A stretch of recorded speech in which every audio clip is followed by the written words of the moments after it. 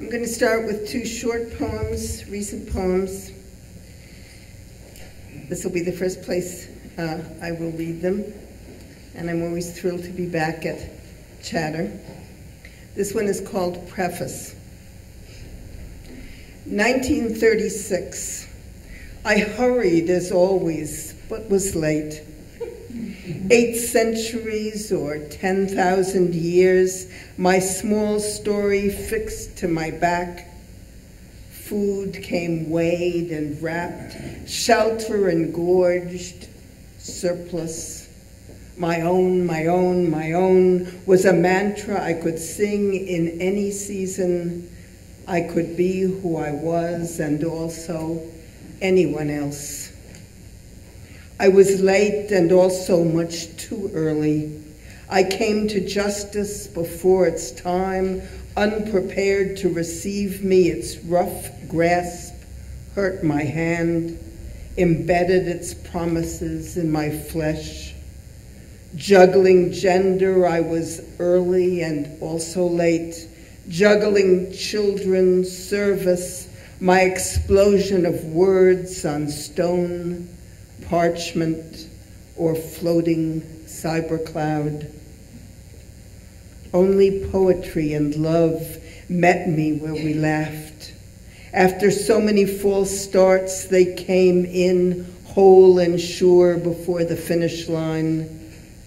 My hand fit the ancient print, a radius of living settled on my shoulders.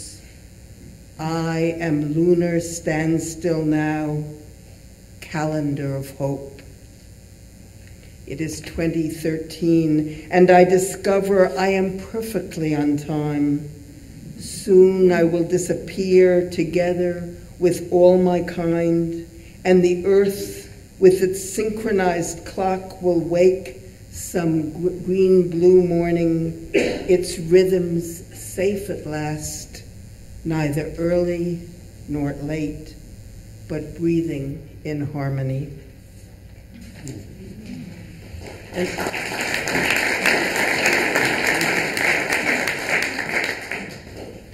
this one is called Shame. In the 4 regions of my heart, the tower's mad collapse once again gives birth to languages undecipherable for those who grew up with city heat, took refuge on rusted schoolyard swings or down shakes at the corner candy store.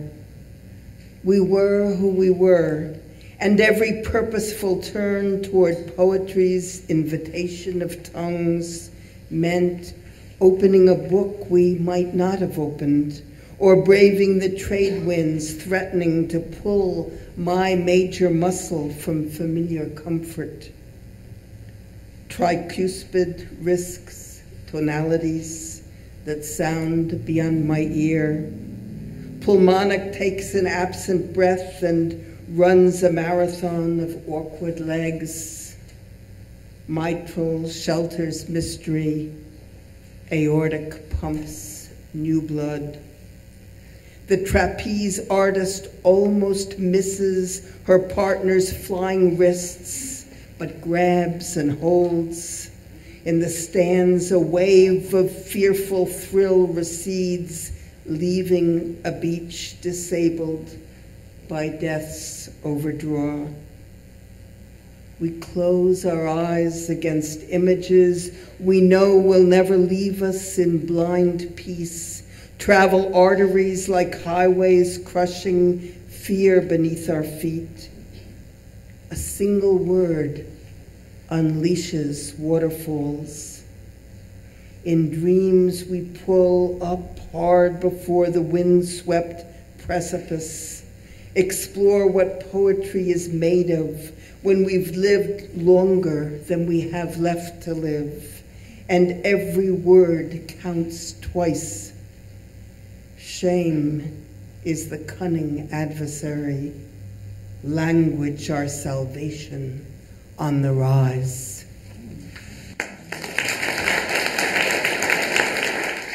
Thank you.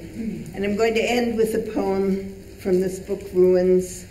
published a few years here in Albuquerque.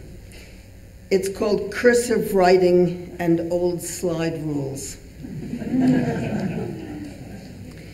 This will probably only be familiar to those of a certain age in this audience.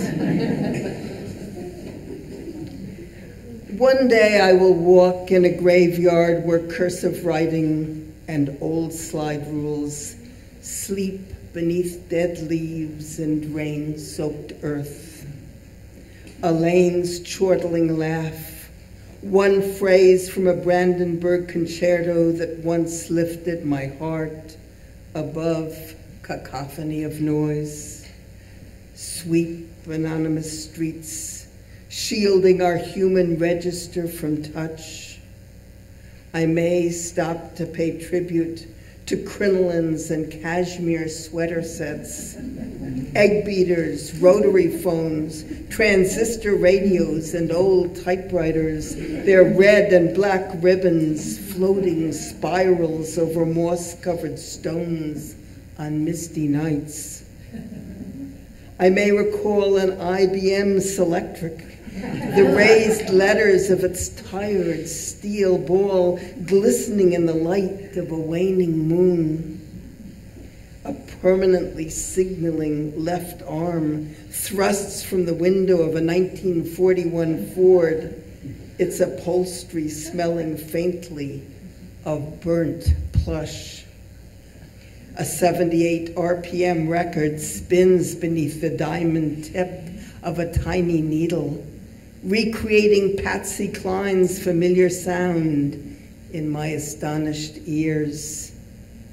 Daughters of the American Revolution refuse Constitution Hall to Marian Anderson's perfect voice, and Eleanor Roosevelt makes it right by inviting her to sing before Lincoln's imposing figure, where 75,000, black and white, hold her offended voice.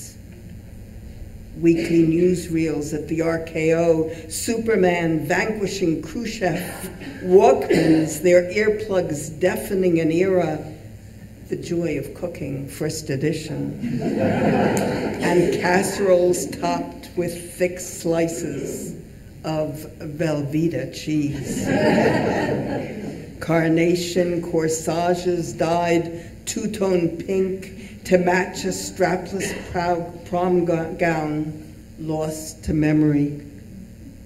Where will I find one reason to nourish the hope that tomorrow's graveyards may imprison darker relics, dangerous even in their afterlife? All those advertising claims, the lies of those we love who love us back, our hatred of children and this grim currency of violence. Where will we bury greed, erase our fear of women and difference, trust ourselves, design a final resting place for war?